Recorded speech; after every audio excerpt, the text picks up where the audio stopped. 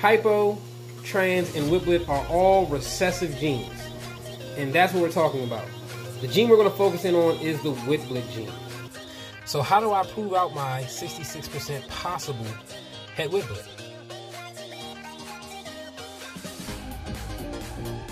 Now, what I'm trying to get from these two is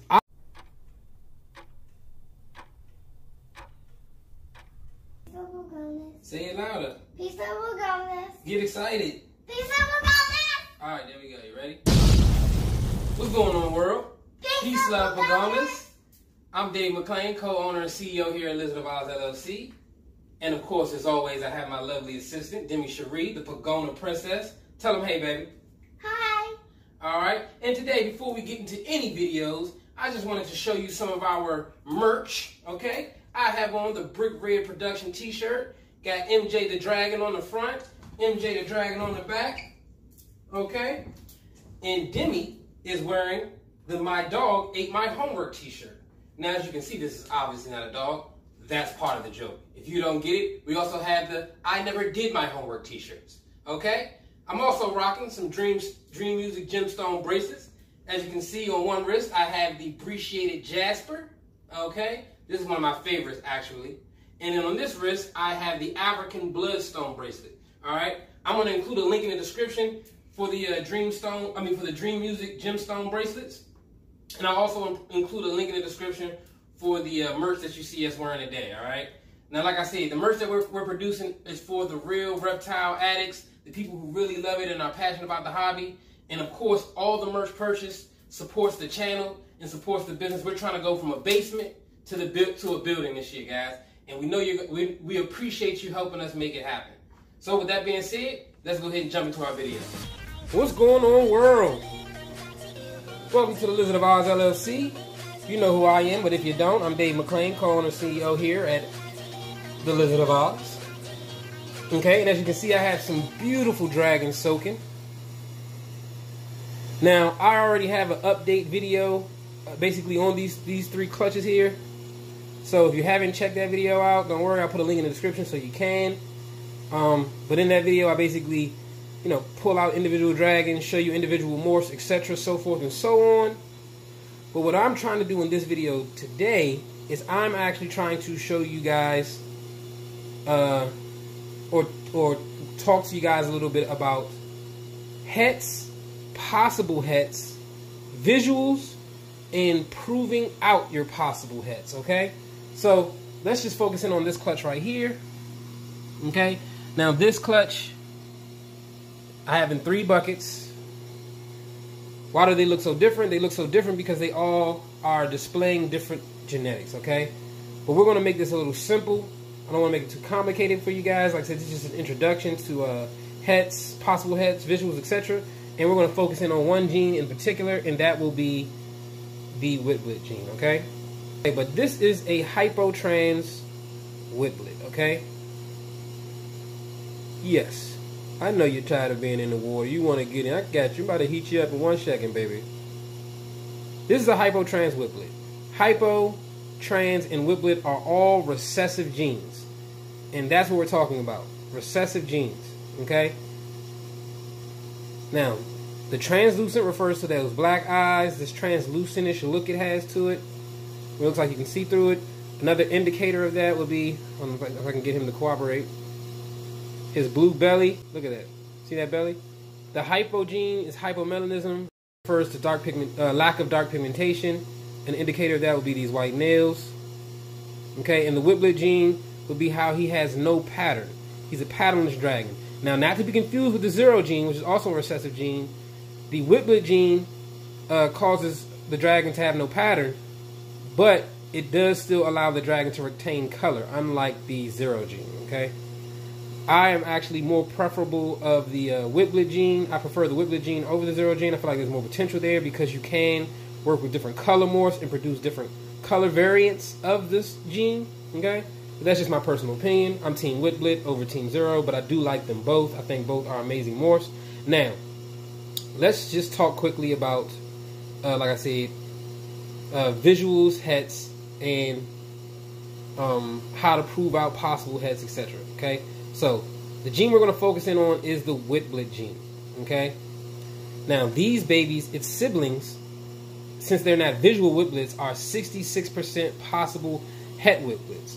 Why are they 66% possible het whiplets? Because both of the parents of this clutch were het whiplets. So the 66% possible het is basically the result of pairing two hets together. Anything that isn't visual will be 66% possible het, okay? For example, if I take two het whiplets, any dragon that doesn't come out visually whiplet is 66% possible het whiplet, all right? Hope I'm not confusing you guys there. I'm going to let you think about that for a second, and while you do, I'm going to go ahead and get these guys out of the water and into their enclosure so they can warm up, and then we're going to talk a little bit more about this. Okay, so again, we have this hypotrans whiplet. You can see it's starting to color up. You can see there's citrus in it now. So they're heating up here in their enclosure. They're loving the enclosure space. Okay, now, we want to produce a whiplet. But all we have is 66% possible het whiplets, like these guys right here, okay? These non-whiplets. So like that guy, okay? So how do I prove out my 66% possible het whiplet? Yeah, you buddy. How do I prove you out? Let me tell you. What you want to do is pair this dragon. Well, you know, the optimal way to do this would be to pair this dragon to a 100% het whiplet, okay? Now, especially when dealing with whiplets, now with you know, you want to use het to hets to produce your visuals. When working with a gene like hypo or trans, you could, you know, possibly pair a possible het to a visual trans or visual hypo. Okay, but let's just keep it specific to the whiplet gene. Okay, so I don't want you guys to get too confused. Like I said, I'll do more videos on this to help you guys better understand what I'm talking about. But in short, we're trying to produce a whiplet. We have a 66% possible het whiplet, like this guy right here. Okay. And what we want to do optimally is pair him to a 100% het whiplet, like this guy right here. Okay. These guys are 100% het whiplets. Okay. So proving out your 66% means that you'll find out if he is in fact or she is in fact het whiplet. Okay. So 66% possible doesn't guarantee that your dragon is whiplet. Okay, it just means there's a possibility that they're het whiplet, that they're carrying the gene.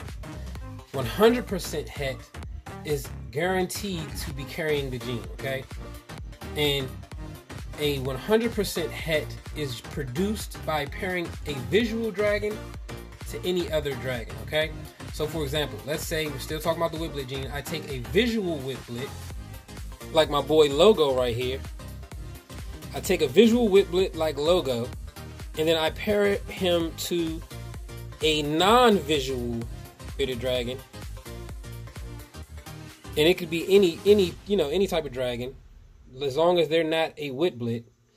The offspring will be 100% het whiplet because one of the parents was in fact a whiplet. Okay, so again, your 66%ers are a result of taking two 100% hets and pairing them together. Let's say whiplet. I take two het whiplets, okay?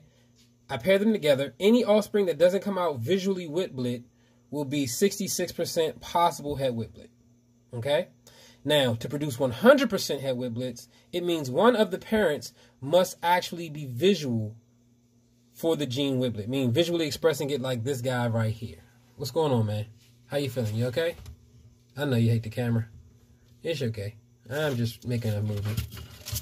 You're a star. You're a star. Relax. Now, again, when pairing my 66%er right here to a 100% het, it doesn't mean that I'm going to get visual whiplets. What it means is I'll find out if my 66%er is actually, in fact, het whiplet, okay? Now, how will you know? If any of the offspring from that pairing come out as visual whiplets, now your 66%er is no longer considered a 66% possible het whiplet, but just a het whiplet, or 100% het whiplet if you prefer to call it that. Okay. Okay, so let's take this pairing for example. All right. This is Jumpman Jr., aka MJ Jr., son of Jumpman, aka MJ, and Tunchi. Okay?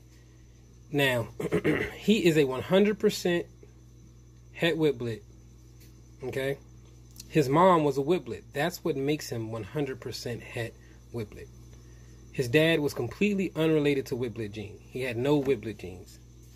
But because his mom was a visual whiplet, he is 100% het whiplet. Alright? So to give you his full genetics, he is a translucent, as you can see. Black eyes. Neonish red color. He is a translucent visual stripe. As you can see, his visual stripe. Not a genetic stripe. Okay? We'll get into that on another video. But he's a translucent visual stripe. 100% het whiplet, 66% possible het hypo. 50% possible het hypo male. Okay. Now, let me explain to you how we got those genetics, okay? He's translucent because his dad was trans and his mom was het trans, thus producing him visually trans. There's no need to explain how he is what he is visually because we can see those indicators. Like I said, the black eyes. When he was smaller, he had the blue belly, but at this stage, it's more so just the neonish color, more saturated color, which is not always a guaranteed indicator, but it's usually pretty consistent amongst translucents. Okay, he's 100% het whiplet because, as I explained, his mom was a visual whiplet. So when you cross a visual to anything, the offspring are automatically 100% het for whatever their recessive gene is, whether it be whiplet, trans, zero, etc. Okay. And he's possible het hypo, 50%, because his dad was a het hypo, but his mom did not carry the hypo gene at all. All right? Now, this girl over here is a 100% triple het. She's 100% het hypo, 100% het translucent, 100% het whiplet. So obviously, one of her parents was a hypo, one of her parents was translucent, one of her parents was also a whiplet, okay? Now, what I'm trying to get from these two is optimally hypo-trans whiplets. Okay? I'm guaranteed to get some transes because he's trans and she's het trans. Okay? So what happens is I'm going to get transes, and because he's a visual trans, any offspring that isn't visually translucent will be 100% het translucent. Okay? I'm guaranteed to get some whiplets because he is a het whiplet and she is a het whiplet. Okay? Now, any offspring that isn't visually whiplet will be 66% possible het whiplet. Okay? And as I explained to you earlier, 66%ers are the result of crossing a het to a het. Okay? Any offspring that doesn't come out visually expressing the gene is now 66% possibly het carrier of the gene. Okay?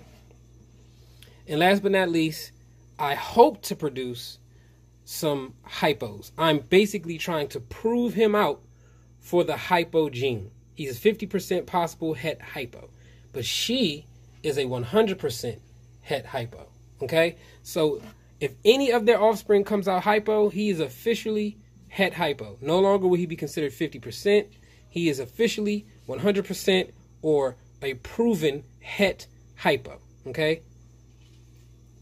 And now there's no guarantee that I'll get hypo trans whiplets because that would, that's a whole nother, what's the word? Odds. That's a whole nother set of odds in itself. But it's a guarantee that I'll get some transes. It's a guarantee that I'll get some whiplets. Okay. So like I said, I hope that explains it a little better for you guys. So that's how proving dragons out works as far as hets, visuals, etc. All right. I hope that wasn't too confusing for you guys. Like I said, I'll do more videos for you guys on genetics, pairing dragons, etc. If you like this video, please be sure to subscribe. Hit that like button.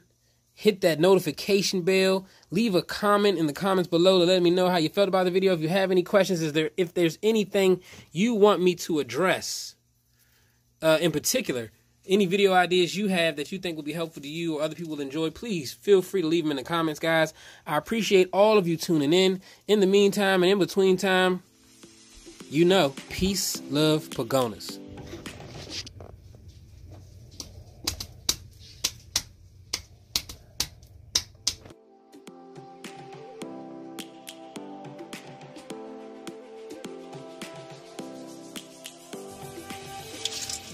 roaring in the morning sun, searching for a longer day. People feeling like the light has just come. We must never stop the way, yeah. Birds chirping and I hear my name.